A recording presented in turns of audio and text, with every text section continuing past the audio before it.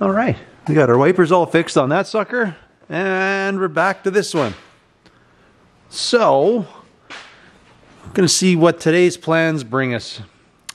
I think I'll try to make the bed mounts. I think that'll be the one thing. 'Cause we'll get it sort of supported on there. Get the bed kind of made up. I might first lift the cab. We could probably run the fuel. No, let's start with the box.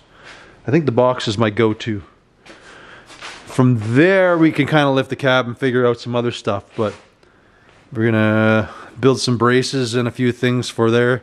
We got to revamp the back here to hold the box up properly, and then we can come back and revisit the front there. I'm knowing I got to do well, whatever. We got to run our brake lines, fuel lines, all that stuff. So I might run those all up before we start running the steering and things. But first things first, we want to just get the bed mounted so we can kind of come on and off, but it's kind of in its resting place, let's put it that way. Anywho, we're gonna move that truck out. We'll get this one up, and we can get the box back over here, and we'll figure out what we're gonna do.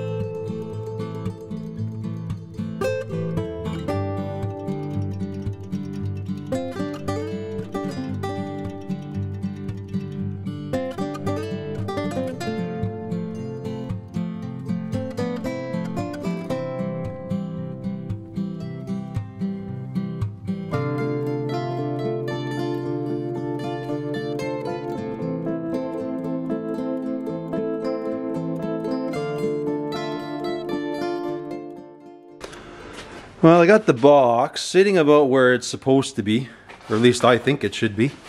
Looks pretty good. The line's good there. Down here looks good. Good gaps all in there, stuff like that. So, I guess the next step is I'm gonna run some braces across. I guess I'll dump them like roughly where the original ones were. Why not, right? For what it's worth. And so I can do one there.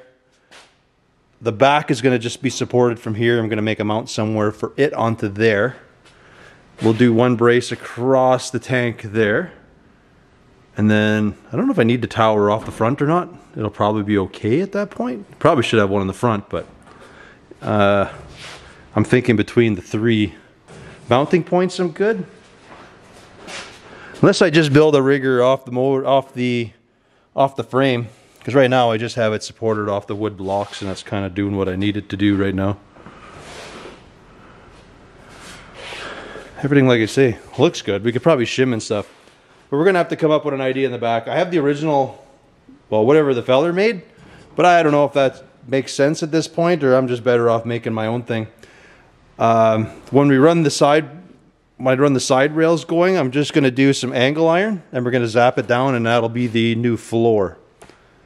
The fuel filler, what we're going to do is I'll shorten this thing all down, and we're just going to have it come out the bottom on the side here, just with a quick, you know, like a little whatever, change the top out so it's got a normal looking clicker style. I don't know, like a regular filler. We could change that one, but we'll pull the tank out of the truck, but I don't know. Probably for looks, we're just going to leave this one here so it doesn't look completely out of place. But yeah, I'm pretty happy with everything's going. The running boards, I mean, are like super rough, but kind of just fits the patina of the rest of the truck here. So anywho, I'm going to start cutting just to get these couple braces figured out. And then at least the box can stay on here by itself. And then we'll rejigger the back here, figure out what we got to do for those. And then we'll kind of redo these insanely huge tubs. Insanely huge. Alrighty. First things first, do some cutting.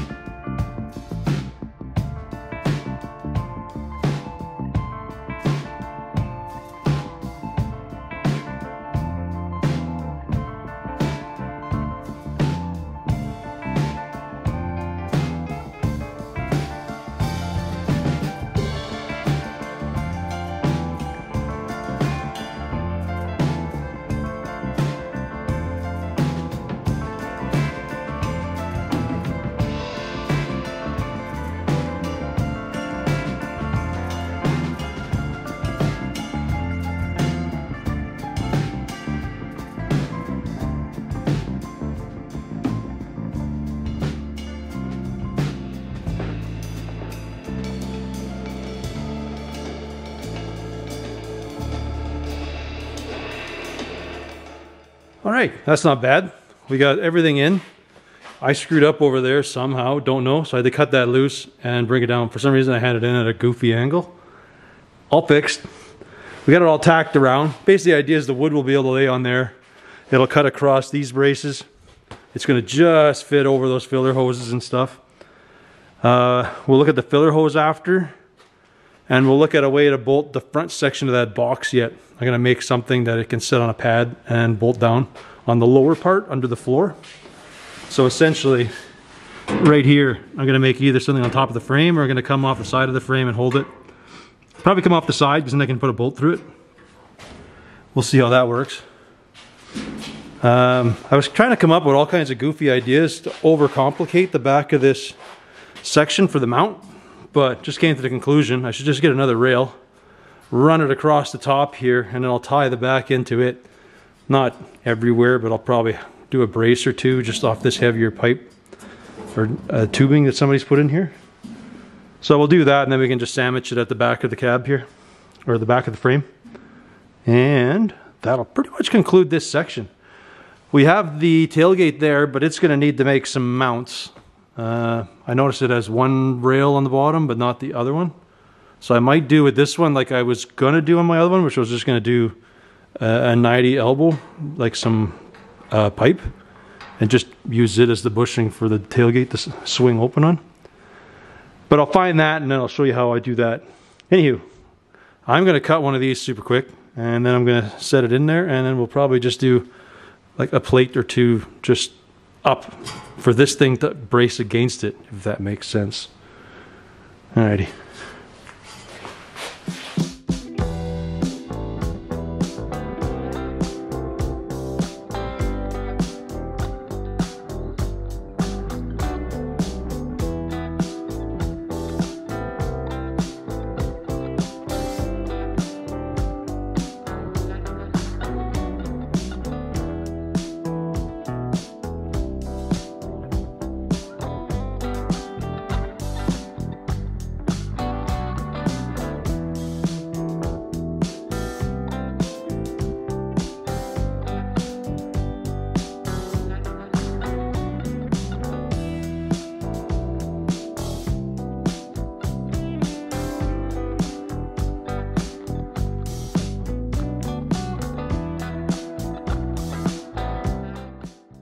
So I got all the mounts in now. Well, we got our braces. I'm just gonna do the three. The front one's not really relevant. I'm not really too worried about it. It's not like this truck is actually gonna haul anything other than some coolers and stuff like that. But I got all of my holes drilled. Everything's welded. We'll have to tackle the inner tubs yet. Not too worried at the moment.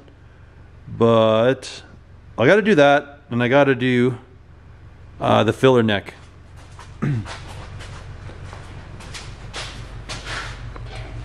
My plan for the filler is I'm going to take this thing off, and we're going to try to do a straight shot, which might come between this rib. I'm hoping not.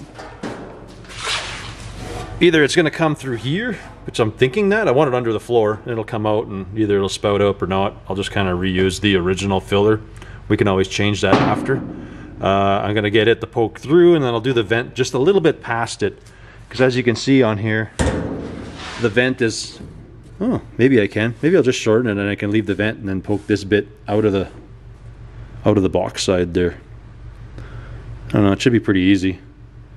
Pretty simple. But yeah, I don't know. Let's just unbolt this junk and see what will and won't work. I'm pretty sure that's the right shot, that it's got to go out. As long as we can fill it. That's the important part. We want to keep it there so there's a upward angle. So nobody's hating me when they're trying to fill it. Yeah, it'll work. It'll work.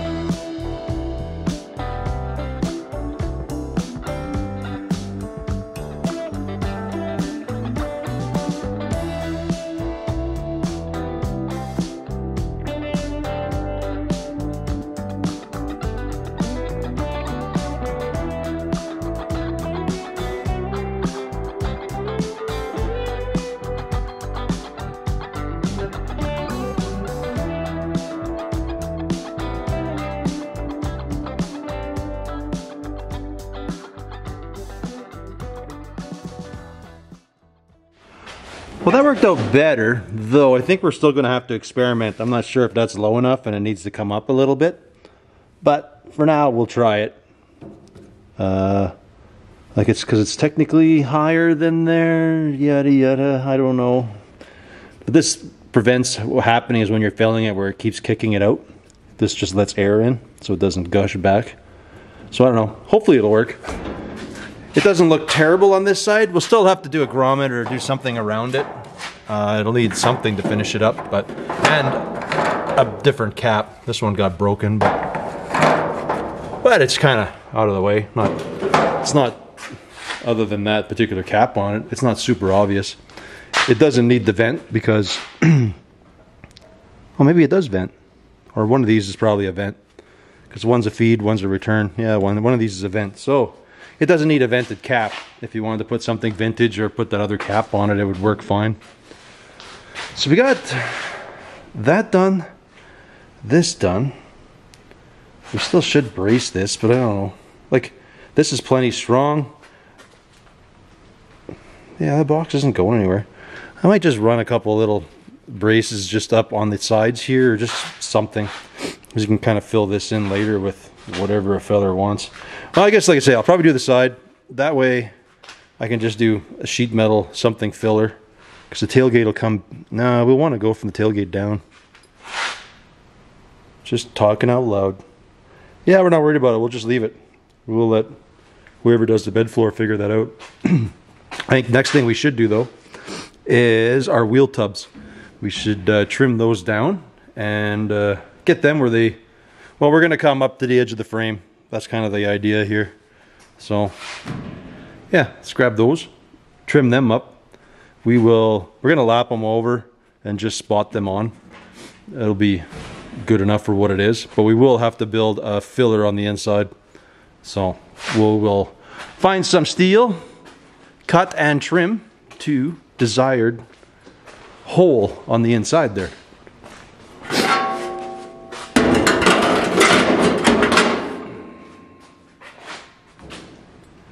Alrighty. Oh, let's trim and figure it out, because we'll leave this. I want to leave this inner lip like that, so we're going to fill that face in. Slice and dice.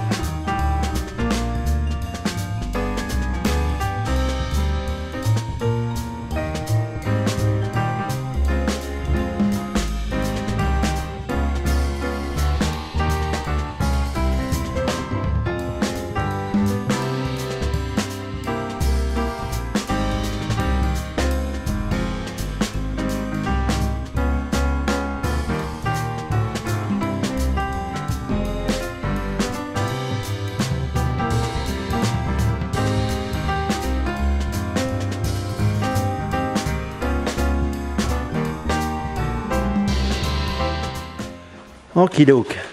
Well, don't know what I talked about last, but essentially we've trimmed down our lips. I made these, I cut these out. I have to fix this a bit, but I tipped the edge. That's why you see this. Like I bead rolled it and then I tipped the edge. Tipped it or stepped it. That's the right way to say it. The idea for that is when we mount it in, it'll kind of have this, I guess, fancy look. From this side, when it comes in, it'll be stepped under and it'll just kind of continue the bubble look. So I don't know. I got fancy with it. I'm gonna zap it in from the back side and then we can either leave this edge or you could just seam seal it. But yeah, kind of straightforward. Like I say, we're just gonna come in like this here and kind of zap it all in. And then we can kind of stab it in the truck. And I think that just about does the box. We'll have to do the tailgate yet. And what else? Once we do that, I didn't get anything today. I should have grabbed those bits. I could make something yet. I'm not sure. We'll have to do that. We'll have to make tail light mounts. That'll be in. Then it's just, yeah, whenever the feller wants to. Oh, we'll make some braces here. I'm going to do something yet. I'm not sure what, but there'll be some up and down brace of some kind in here. Right. Well, let's start welding. Let's get those inner tubs done and in.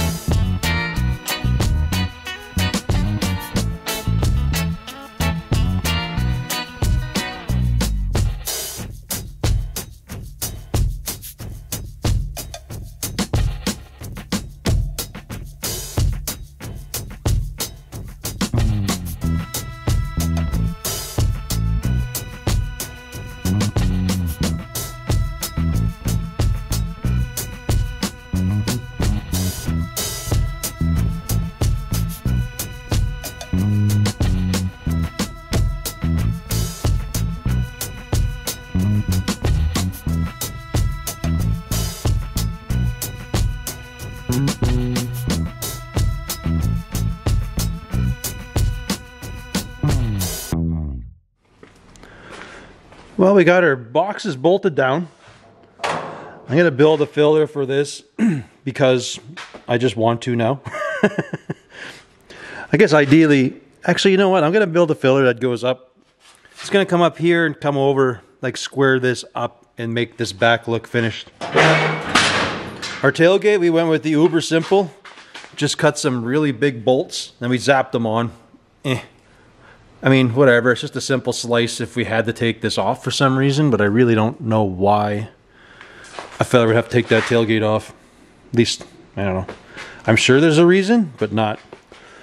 I'm gonna have to drill these holes out, or at least drill all these so I can bolt the fenders on properly. So we're gonna do that right away. And then we're gonna make some taillight brackets. We got the lights today, so that's cool. But unfortunately, like, it came with these awesome brackets, but the way the lights are, we're going with the Model A style lights on here. These brackets go down. It's like, if these were this way, they would be perfect, which sucks. So we're gonna work with this and then modify this to be able to weld onto the side. So essentially when this sits here, it needs to actually sit straight off to this side, and then we could zap it onto the bedpost there and be 100%.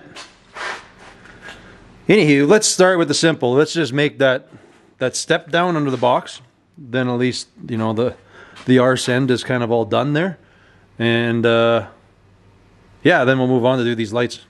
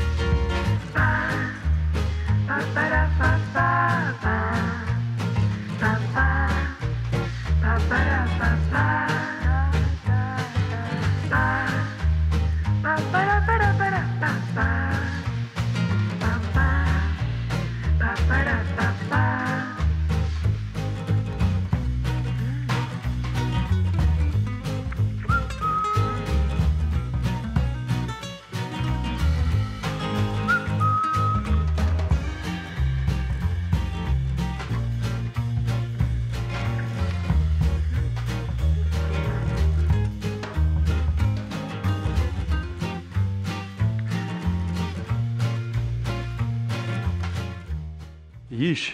Who would have thought drilling holes to bolt something in would be so much work?